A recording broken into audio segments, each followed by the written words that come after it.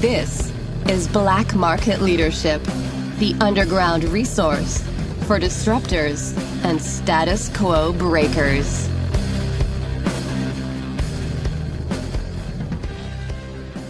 Hello, everyone. Welcome back to Black Market Leadership.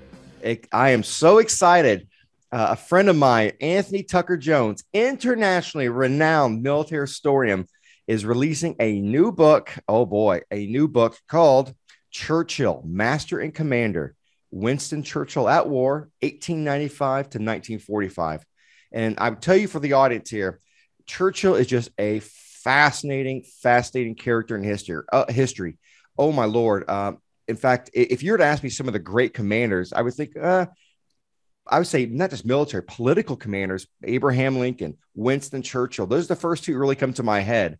And now that we have Mr. Anthony Tucker Jones here, who has written this book, we're going to talk about his new book, why it's different from just there's so much literature out there on Churchill. He brings a new perspective. We're going to talk about the book, get into some pointers about Churchill. But before we do this, I have to congratulate you. Congratulations, Anthony, for publishing this. I just have to ask you though, is this book number 535 for you? It's an embarrassingly large number. Yes. You are. I got to ask. I think the audience wants to know. I think you're one of the most prolific writers I have ever met. So, do you even sleep, or you just write all day? Well, yeah, my brain is always fizzing with ideas, I have to say. And I'm kind of at the stage of the game now where people come to me, which is really nice. When I embarked on the journey of becoming an author, you have to pitch to publishers, but increasingly they come to me and say, would you be interested in writing this? That's very, very nice. It's a good position to be in. But yes, you're right. I mean, I'm interested in many, many aspects of military history. It fascinates me. It always has done from a young age. I always blame that on the fact that my father was in the military and I was born in a military hospital. So I think something must have seeped into my psyche, because ever since, as a schoolboy or a teenager, I've just been fascinated by military history. In recent years, I've been fortunate enough to make a profession out of it, which is very nice. Yeah, it's great. And for all the audience here, I will have a link to the book. Boy, this is exciting. First of all, congratulations. The cover. Wow. Very nice. Very impressive. And the audience is going to see it now as it pops up. And I just did a little bit of research. You have Mr. Andrew Roberts, another very renowned military historian. He gave you a testimonial. This well-researched, well-written, and soundly argued book is a real addition to the avalanche of books on Winston Churchill. So congratulations. You've already getting high praise as it's coming out. Yes, Andrew Roberts was very, very kind enough to write the foreword. Obviously, an endorsement for him is much appreciated. The man is the UK's leading expert on Churchill. So I was very, very grateful for his support. And in fact, during the research process, I was able to pick his brain on a number of occasions, and he was very kind to point me in the right direction on a number of occasions. So, okay, you're a military historian. I get that. Oh, there's so much material on Winston Churchill. One question I always ask people is, why did you start this fight? Why did you jump into? There's so much material. To me, this seems like a huge Herculean effort. So, what inspired you to actually do this project in the first place? Well, first up, Kevin, I think probably it was the most daunting project I've ever tackled.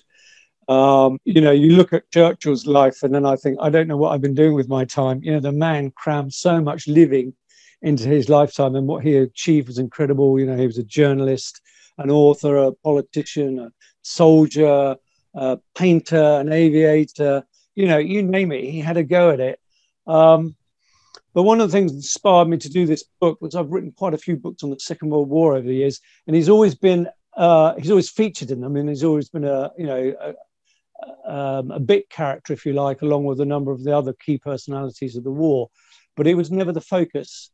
So for me, I thought it would be quite nice actually to make him the focus. He, like Eisenhower and Roosevelt and everyone else, all the key leaders during the Second World War, were sort of peripheral characters, if you like, in forming the narrative of the Second World War. But I just thought, Churchill's actually been a constant constant companion of mine. So it would be nice to focus on him.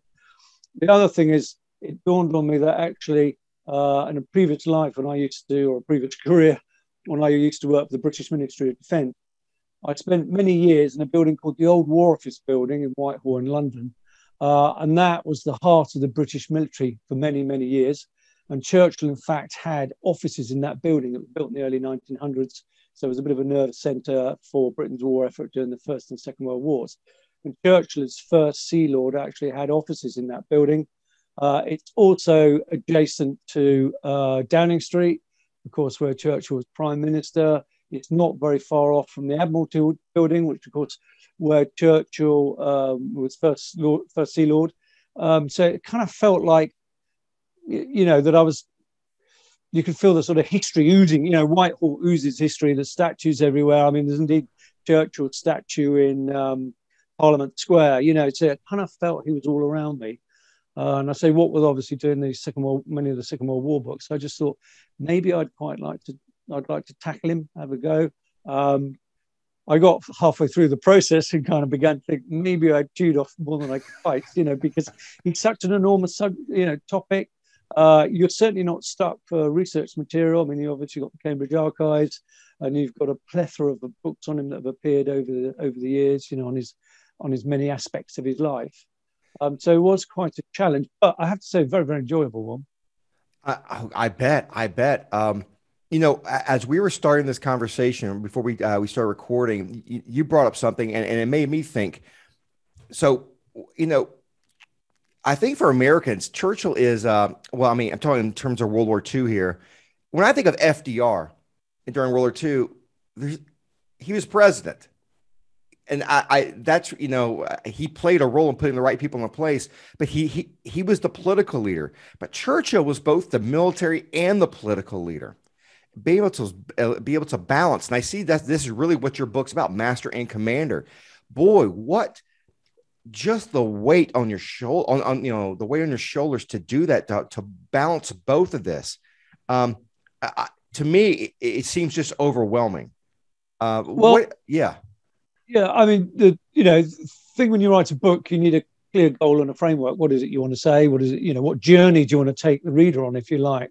And one of the key starting points for me was May 1940, when he was appointed Prime Minister, and he famously said it felt as if he was walking with destiny, and, all his previous experience had led up to that point. And I kind of wondered, was that Churchill just doing a good soundbite for prosperity's sake? His place obviously was secure in history because he became a wartime leader. So, and also he was the master of spin. I mean, he created his own legend by word and deed. So I just wondered whether that statement actually was spin or whether there was truth in it. So I took that as my start point and actually worked backwards. And the more I examined his career, the more you realize actually he was probably the most qualified man in the country at that point, to take control, because he'd been, he'd served as a soldier, he'd served as an officer, he'd served as a commander, he'd served as first Sea Lord in charge of the Royal Navy, he'd been Secretary of State for War, been Secretary of State for Air, so he'd overseen the Air Force, he'd been a proponent of the tank, naval aviation, he'd had his finger over the years in all these pies, so actually had a really, really good grounding on how the British Armed Forces functioned, what their capabilities were, what their shortcomings were. So he really, really had a good feel.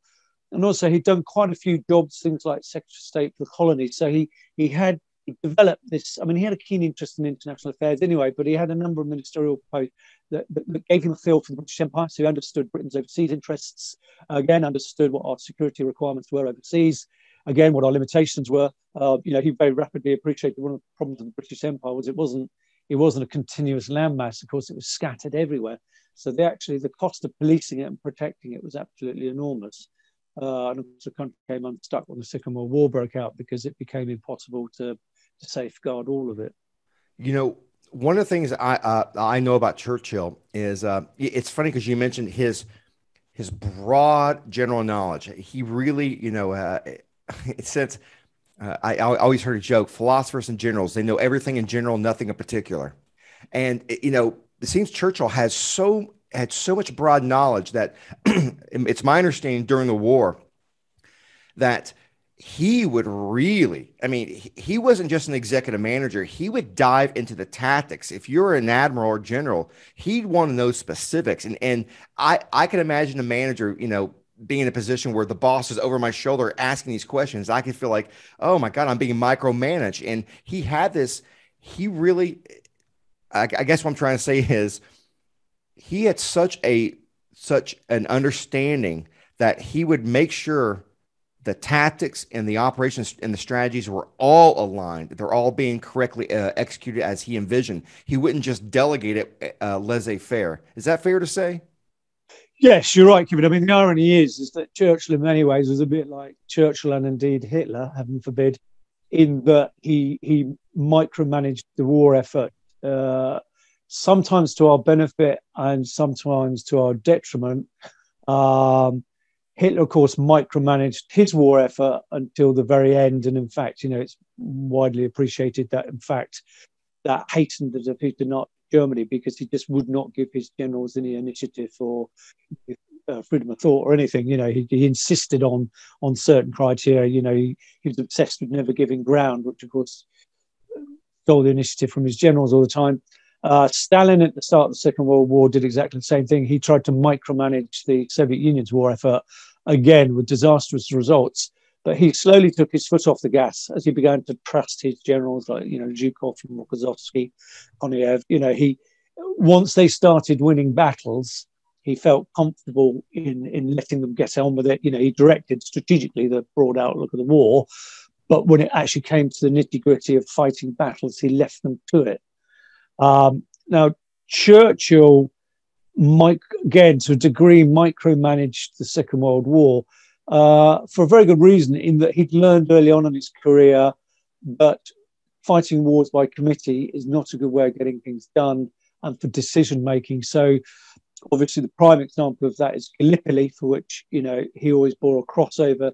He was held responsible, whereas it wasn't really entirely his fault, quite frankly. But he learned from that the failure for the Royal Navy and the Army to cooperate properly, to conduct a combined all-arms operation, if you like, had consigned that operation to a miserable fate. And I think that stuck with him throughout his life, that he knew that you had to be dynamic, you had to show initiative, and you had to take difficult decisions. If you didn't, it would end in tears. Now, in the case of, obviously, Britain, 1940, his decision to rescue the BEF, while keeping the French weak at the same time, was a difficult decision. But what he did do was he saved the British Army. It would have been a disaster for us if we'd lost all our manpower. So he saved a lot of manpower, oversaw that evacuation. It was a defeat at the time, but crucially, in a way, honour was saved, because he snatched defeat, not victory from the jaws of, defeat, but the disaster of Dunkirk could have been far worse.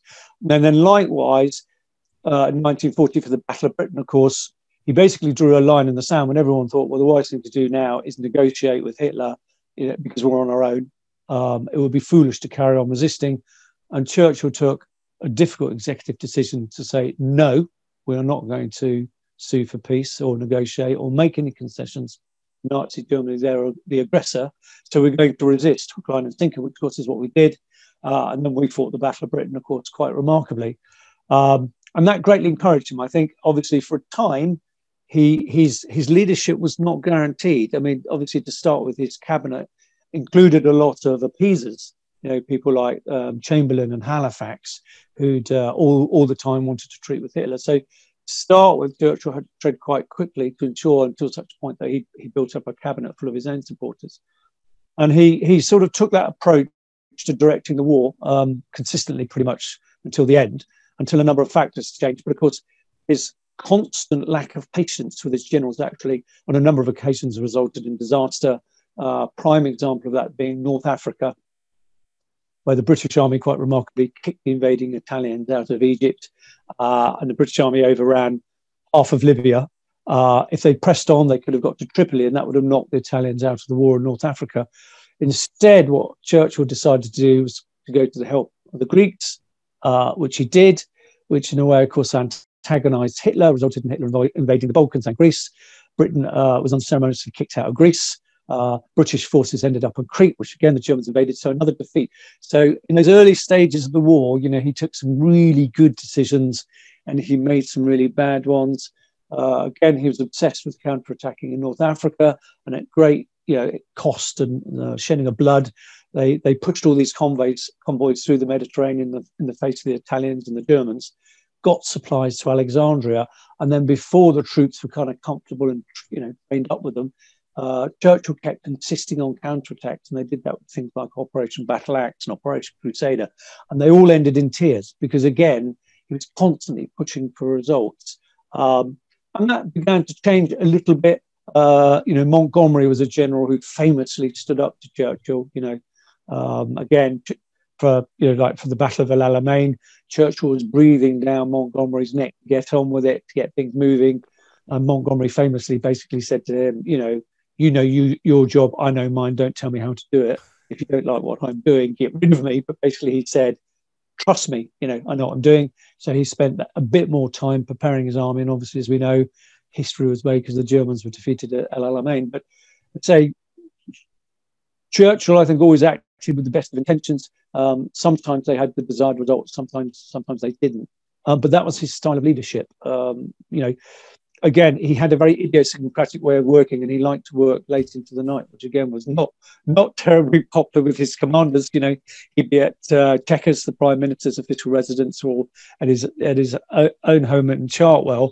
And the senior chief of staff would quite often dread when they got an invite to go to dinner with him, because it meant a lengthy dinner, maybe a movie, and then perhaps around midnight, 1 a.m, they would get on to discuss the strategic conduct of the war and what they wanted to do, which was fine. But of course, in the morning, they all had to go back to their headquarters, hopefully with a clear head, and run their organisations. If you're Portal, with the Air Force, or Harris with the Air Force, if you're someone like Cunningham with the Navy, or the senior generals, Dill and the others that were Chief Imperial General Staff, a lot of them weren't keen on that style of management, but that's the way he worked. No, I love, that's the one thing. There's I have a story. I used to tell the story. I would do presentations, and I heard this. I heard the story. It was when Churchill and FDR met. I think it was in Canada, but they met for a strategy session. It must have been late 41, maybe early 42, and they're at a chateau. The generals are there. Churchill, FDR works 9 to 5. Churchill works. He sleeps to 10, 11 a.m. Works. It works during the afternoon. Works all night. Just odd hours. Anyway, FDR wanted to have a meeting with Churchill to actually to say hello. So he's rolling down the hallway. It must be like 11 a.m. Rolls down the hallway and he sees Churchill's room. The door's cracked open. Rolls down, and Churchill is he sees the crack, and there's Churchill naked, standing up, dictating a letter to one of his secretaries. And FDR is like, oh Lord! He turns around and he wheels back. And he hears down the hallway this booming voice: "The Prime Minister of the United Kingdom hides nothing from the President of the United States." I love it. Yeah. It's a good story. I mean, yes, again, one of Churchill's rather strange working habits was he liked to do dictation while relaxing in the bath. But of course, I suppose in a way that was representative of, a manager or a leader multitasking, because he's relaxing in the bath, trying to ebb away all the, tension of the day. But his, that's the thing, his brain never switched off, I don't think, that he was constantly thinking of things, dictating memos, signals, orders. So he had, secretaries on call 24/7. I mean, they must have dreaded it, quite frankly.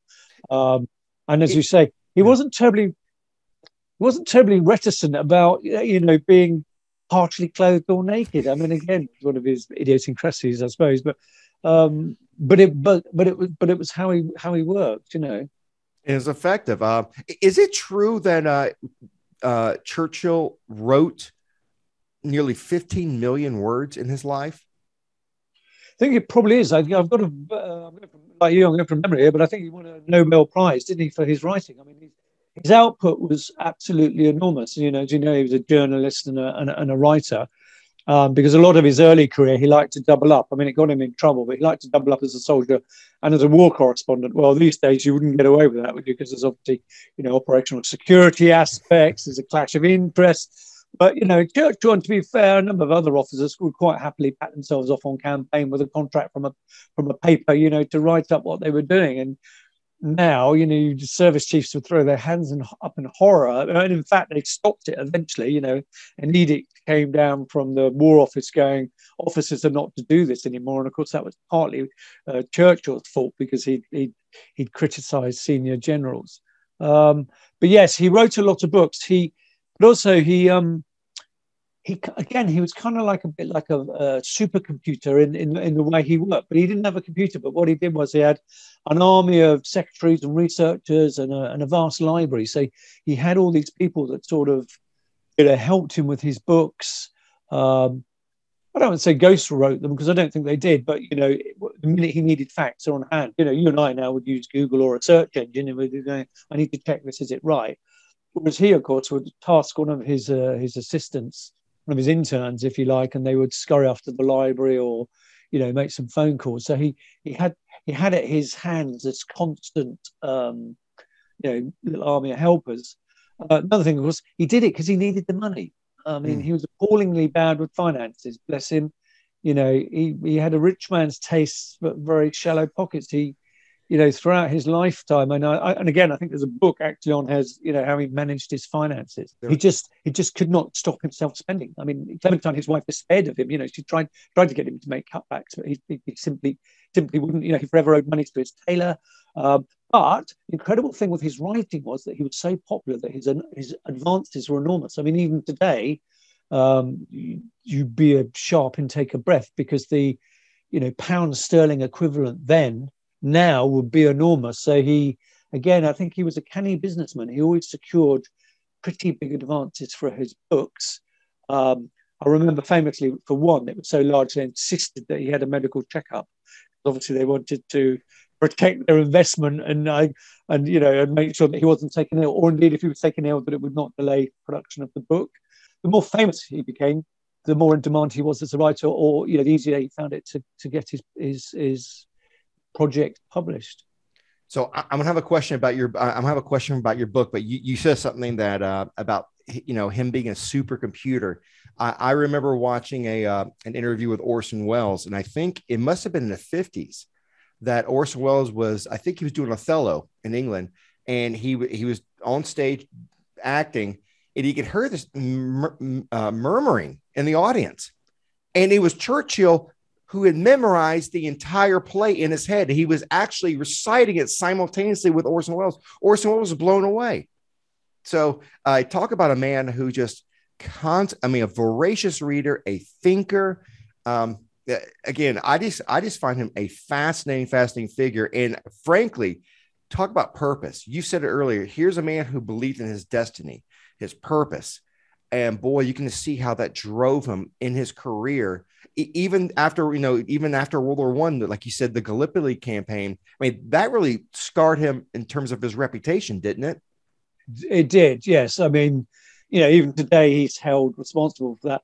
And of course, it caused really bad blood with the Dominion. So the Australians and the New Zealanders, of course, who famously provided the Anzac Corps. And of course, popular history is that they suffered, disproportionately higher casualties because obviously their populations were smaller. So the impact for them back home was much more marked than, say, with Britain. I think the British and the Anzacs actually lost roughly about the same in numbers. But of course, family-wise and culturally-wise, the impact was much greater on Australia and New Zealand. And in fact, during the Second World War, certainly made the Australians a little reticent in incorporating with the use of their troops. I mean, again, they answered the call and they provided divisions to help Britain fight the Second World War, as did the New Zealanders. But there are on a number of occasions where they kind of put their foot down and said, we have to put Australia first. Obviously, famously, when it looked like the Japanese were going to invade, northern Australia, the Australians obviously wanted their troops brought home. That's quite understandable. But yes, you're right. Gallipoli is held up as a Churchill failure, and I always think that's a bit unfair. The concept was his. obviously, while he was first Sea Lord, he only had control of the naval aspect. He couldn't influence what happened on the ground. And also, because the Navy sort of said, well, we could force the Dardanelles just using ships, which of course wasn't, what were they going to do? Sail up to, Constantinople, Istanbul, and put Marines ashore, and that would take the Turks out of the war. I mean, they needed physically to hold ground. But by the time all the wrangling had taken place and initial operations had taken place and they got troops ashore, of course, the Turks had beefed up their defences, they'd moved in reinforcements, and of course they kept the Allied forces hemmed in for a long time until such time as they decided to withdraw them. But he was held responsible for that. But it wasn't entirely his fault, because the army didn't really want to cooperate. They themselves showed a lack of initiative. The landings were botched, but then you go, well, they'd not really figured out how to do a combined operation. Obviously, by the Second World War, you've got landing craft, bomber support, fighter bombers, landing craft with rocket launchers, battleships, carriers, the whole works, the whole thing comes together to bring out a desired result. But of course, they didn't really have all those tactics and concepts in place for Gallipoli. So, I mean, again, it was a steep learning curve. And as I say, I think Churchill learned from it. But again, it was symptomatic of him being prepared to take a chance. And also, he did it with the best of motives. He hoped that it would, of course, help break the deadlock on the Western Front and would distract the Germans, into the Balkans to obviously help prop up the Turks, which it did to a degree. But of course, they never managed to knock the Turks out of the war. But I think Churchill's, sorry, go on. Oh, I was just going to say that's one thing that really sticks out to me about Churchill is that one, he's a risk taker. I'd say calculated risk taker. He's also a big pitcher. I've really noticed that about him, that he go big or go home, as some people say. Yeah. I can see him as someone who is willing to take the risk. And that's why, from my understanding, he always had 1,000 ideas and it drove his generals and admirals crazy. But some of them were good, some of them weren't. Yeah, exactly. Yeah. But, there was always a nugget of a very good idea. And to my understanding, he'd always listen. He would always listen to the feedback. Yes. Yeah. The trouble they had, I think, is normally he'd already made up his mind before they told him what their views were. But yeah. Yes. I mean, your point about him having a good grasp of international affairs and strategic outlook, it's right. When it came to, America's emerging role in the world, because by the 1930s, Churchill fully recognised that America was, on the way to becoming a superpower. I mean, its industries, even then, from his visits to the States, he appreciated even then that America's industrial muscle would ensure that it had the potential to fight a global war, even before it needed to do so. So he understood America's position. He understood what America could bring to the table. I mean, he understood that Britain couldn't fight the Second World War without it. And he understood the threat posed by both Mussolini and Hitler. He watched what the Italians did in the Mediterranean and East Africa during the 1930s, with their conquest of Libya, with Abyssinia, and how the League of Nations had done very little to stop them. He'd watched how both Germany and Italy had meddled in the Spanish Civil War to ensure Franco took power. He watched as Germany had reclaimed all its lost lands, the Sudetenland, the Rhineland. He watched them slowly expanding. And always said, oh, well, he was a bit of a doom and gloom merchant, bleating in the wilderness when he was out of office.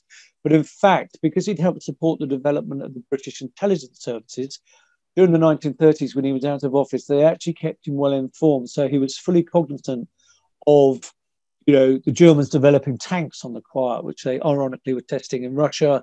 They said, oh, they're agricultural tractors. But, he knew that they were building tanks with an eye to the future.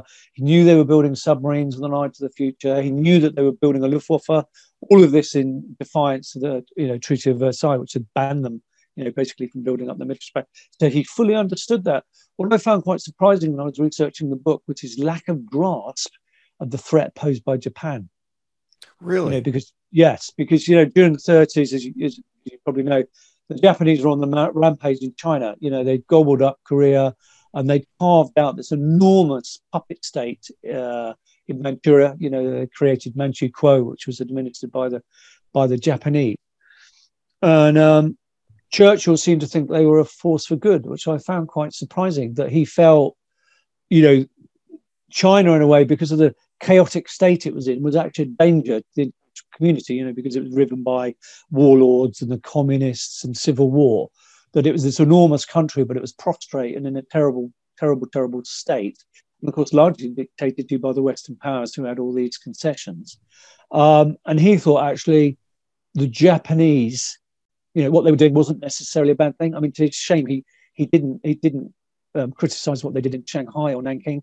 So he got that wrong. Of course, subsequently paid the price when they attacked Britain's colonial interests in the Far East, and obviously, famously, to his shame, captured Singapore. So I was quite surprised. I don't know whether he genuinely believed that not that they were a force for good, but maybe that they were stabilizing, you know.